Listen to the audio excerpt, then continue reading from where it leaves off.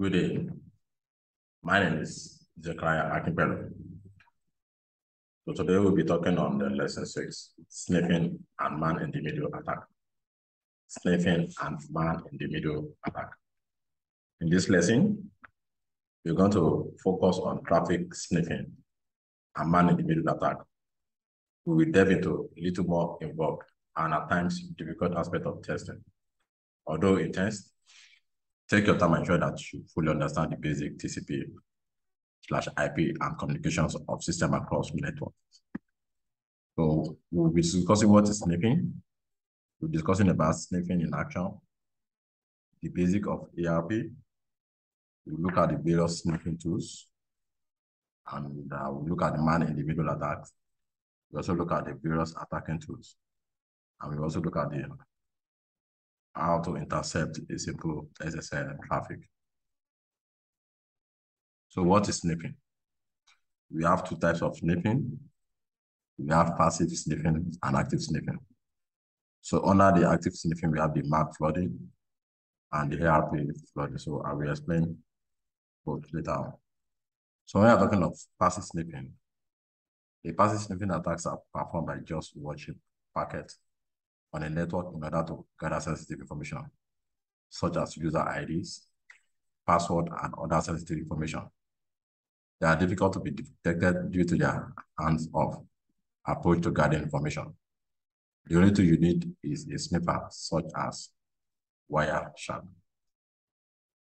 Active sniffing is performed by actively performing malicious operations, such as MAC flooding or ARP poisoning on the network. This means that we inject packets on the network in order to redirect the traffic. As you can imagine, different from passive sniffing, this is not a steady technique. So active sniffing can easily be detected by your various detection technology that you have put in place. Let's talk about MAC flooding. So the first technique is MAC flooding. We will briefly introduce it here, but we'll explain it in more details later on. So when we're talking about MAC flooding, it's meant to stress the switch and fill its CAM table. A CAM table gives all the info required to forward frames to the correct port. So when we're talking about MAC flooding, just about you flooding your switch and your MAC. It's just about flooding your switches so that it will be overwhelmed. When the space in the CAM is filled with fake MAC address, the switch cannot learn new MAC address. The only way to keep the network alive is forward the frames meant to be delivered to the unknown MAC address on all ports of the switch, thus making it fail open or act like a hub. So this will defeat the purpose of the switch. So let's talk about the ARP poisoning. You can also call it ARP spoofing. So this is the most steady among the active sniffing techniques. It does not need to bring down switch functionality. Instead, it exploits the concept of traffic redirection. This is one of the most used attacks to perform a man-in-the-middle attack. By exploring the network via ARP poisoning, the attacker is able to redirect the traffic of the selected victims to a specific machine, usually the attacker's machine. Doing this will enable the attacker to not only monitor, but also modify the traffic.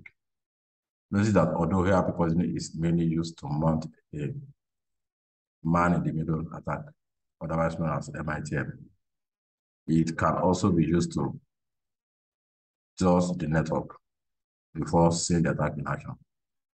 So let's quickly explain how this thing works. So the ARP stands for Address Retrieval Protocol, and it is valuable and supported by all NICs and operating systems.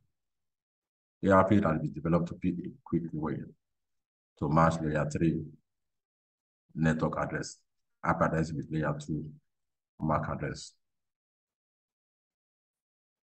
The ARP protocol recognizes two types of ARP packets.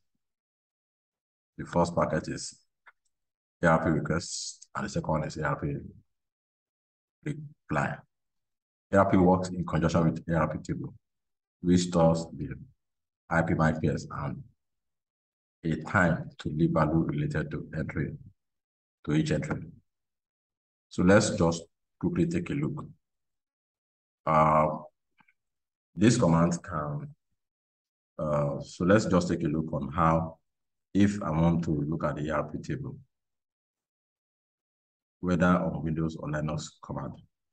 On Windows, I can just simply type ARP-A, while on Linux, I can type just ARP. So let me just quickly switch over to my command line.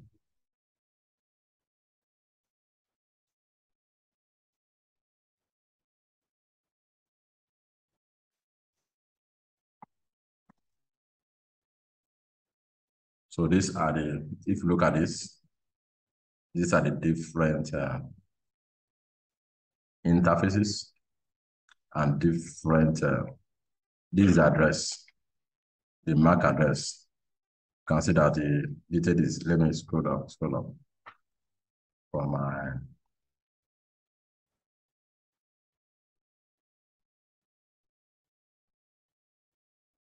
these are the different interfaces.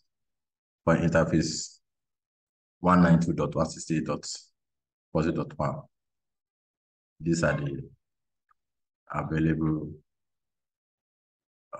IP address to display both the IP address and the MAC address, which is also known as physical address. These are the available IPs. For this particular interface, these are the available IPs and the corresponding MAC address. The first one is dynamic. For this particular IP interface, these are the various for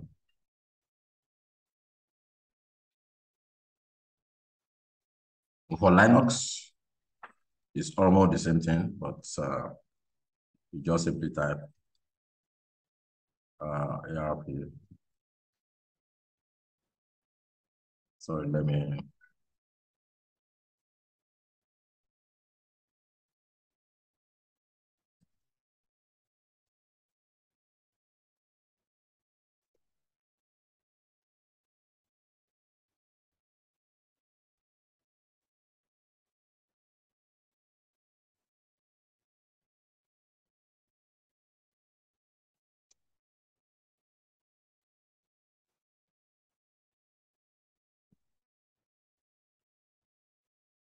So these are the available MAC address. For this box, maybe because I've not, the network is not connected to other interfaces.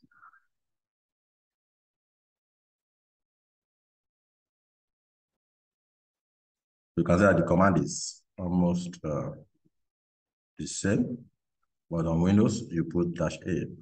And if you want to get familiarized with the use of ARP on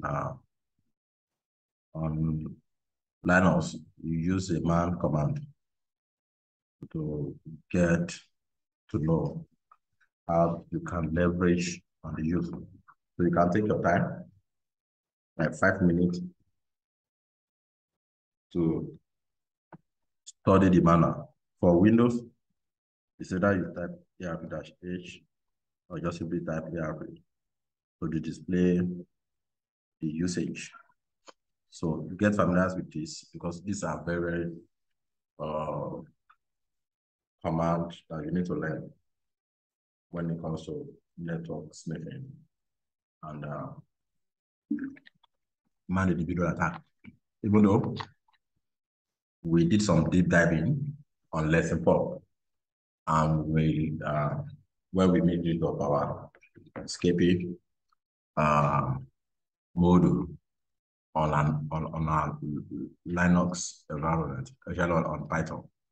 So we also did a demonstration on how to do some sniffing, and on lesson 4.